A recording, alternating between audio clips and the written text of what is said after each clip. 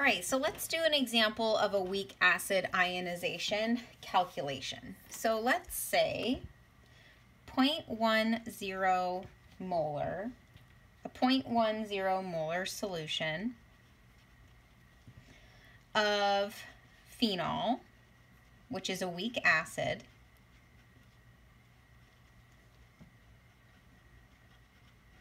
and it is not important that you know the name of this or the formula, totally unnecessary. I would tell you in the problem that this is a weak acid so that you would know that. Has a pH of 5.43. What is the Ka of phenol? So this is a weak acid ionization. This is the same as all of the equilibrium problems that we've been doing back in chapter 14 when we were solving for the Kc. Now we're solving for the Ka. So again, it is not important that you know what phenol is, just that you know that this is a weak acid. It's a weak acid, so we're just going to write the equation for the equilibrium table as the generic weak acid ionization, which is HA. HA here is going to represent phenol, aqueous, plus water, liquid, is in equilibrium with A minus, which would be the phenoate ion, doesn't matter, we're just using the generic equation, plus the conjugate acid of water because water is acting like a base.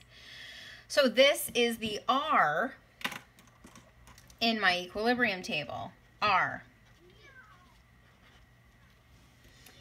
So it tells you that the initial concentration, it says that you have a solution and it has a pH, this initial concentration of the weak acid is 0.10 molar. That's what goes here. This is the concentration of the weak acid. We don't start out with any of this. And also, something that you'll see is that because this water is a liquid and it is excluded from the equilibrium table, this row is always going to be blank. Okay, so now this is just like everything else. You pay attention to the stoichiometry to see what the change is. Remember, the reactants are always decreasing, so this is minus X.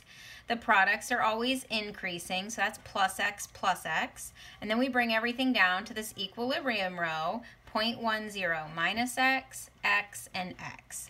So all that's really important here when we're using this kind of generic example is that this is a monoprotic acid, meaning that there's just one hydrogen here.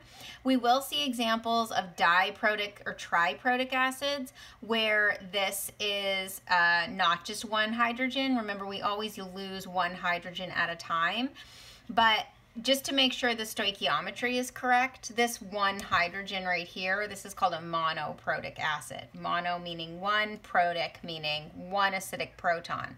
You'll see in the formula here there are more hydrogens, but this is not an acidic proton. Usually the acidic proton is written out front.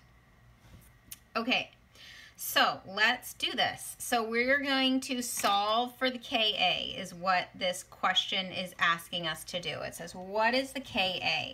So remember what the Ka is. The Ka is the concentration of the products over the concentration of reactants at equilibrium.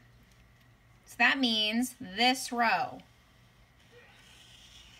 This row is what we use to solve for the Ka. So the Ka, I'm just going to write it from the generic formula, and then we'll put this in. I'm going to say Ka equals the concentration of A minus at equilibrium times the concentration of hydronium at equilibrium over the concentration of HA at equilibrium. So I'm just going to plug in this row here. I'm going to say Ka equals X times x over 0.10 minus x. Okay, so now what? Well, this problem gave us more information. It says it has a pH of 5.43. So the pH being 5.43 means we can determine what x is, because remember what the pH is. pH is the negative log of the hydronium ion at equilibrium. So that means I can use the pH to solve for the hydronium ion concentration, which also just happens to be x. And once we get that, we can plug it in here. So I'm not going to use this version because I'm given the pH. I'm going to say hydronium ion concentration equals 10 to the negative pH. And I'm going to use the pH that was given. Hydronium ion equals 10 to the negative 5.43. So let's see what that is.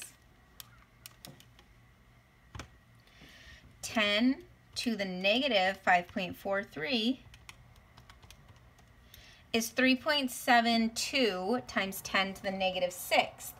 But remember,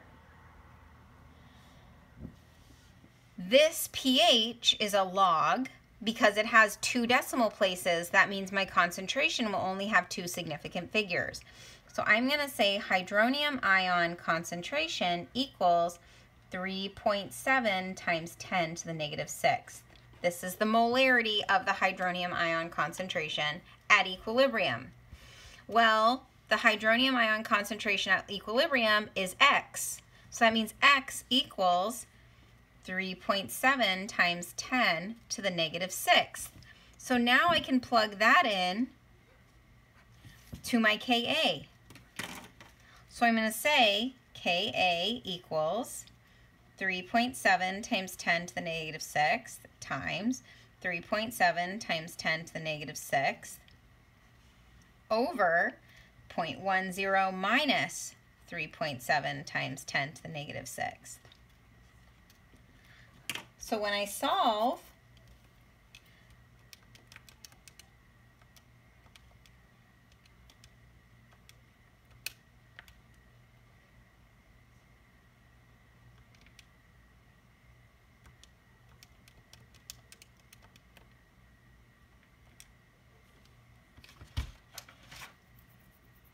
I get something like 1.4 times 10 to the negative 10th. And that is the Ka for phenol. And that's what the question asked. What is the Ka for phenol? That is the Ka. That is the ratio of how much acid broke apart to how much acid stayed together. Most of these Kas for the weak acids are going to be really, really small numbers because the position of equilibrium mainly lies on this side of the reactants, and only a really small amount of the weak acid is breaking apart to produce the conjugate base and the conjugate acid. So this is an example of how we use an equilibrium table and apply it to weak acid chemistry. The key here is to remember that the pH is related to the hydronium ion concentration. So once we had our table set up, we could figure out what the hydronium ion concentration was from the pH and then plug that in to solve for the Ka.